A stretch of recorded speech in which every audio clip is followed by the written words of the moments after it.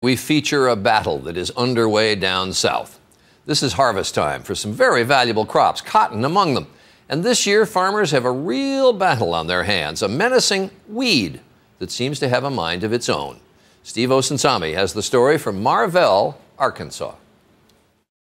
Across the South, it is the super weed. It's the weed that man can no longer kill. I'm afraid it's here to stay for a while. It's called the pigweed. It's native to North America, and for decades, farmers have been able to control it by spraying their fields with herbicides. This past summer, Pace Hinesley and other farmers started noticing the chemicals were no longer working. There's no rhyme or reason how we can control it. The weeds have adapted, and this year they're choking more than 1 million acres of cotton and soybeans.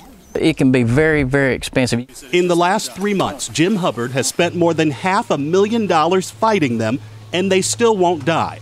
So man versus weed today, who's winning this round? Weed. This is one formidable weed. It grows up to 3 inches a day, and at its base, it's as thick as a baseball bat. It kills crops and it destroys heavy machinery. It keeps farmers from bringing their combines and cotton pickers into the fields. It'll stop the combine dead in its tracks. I've worked in agriculture for 30 plus years.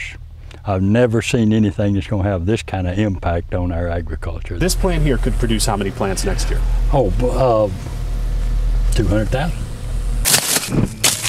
Farmers are on the attack, hiring laborers to walk through their crops and chop the plants down before they spread. Sometimes their tools break. Oh, take a good picture of that one. Damn hose just broke. The scientists who created the herbicide blamed their customers, the farmers, for overuse, saying it was only a matter of time before Mother Nature came up with a workaround.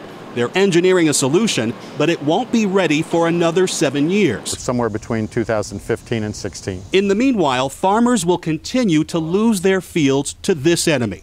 And in the coming weeks, some of them may be forced to harvest their crops by hand. Steve Osunsami, ABC News, Marvell, Arkansas.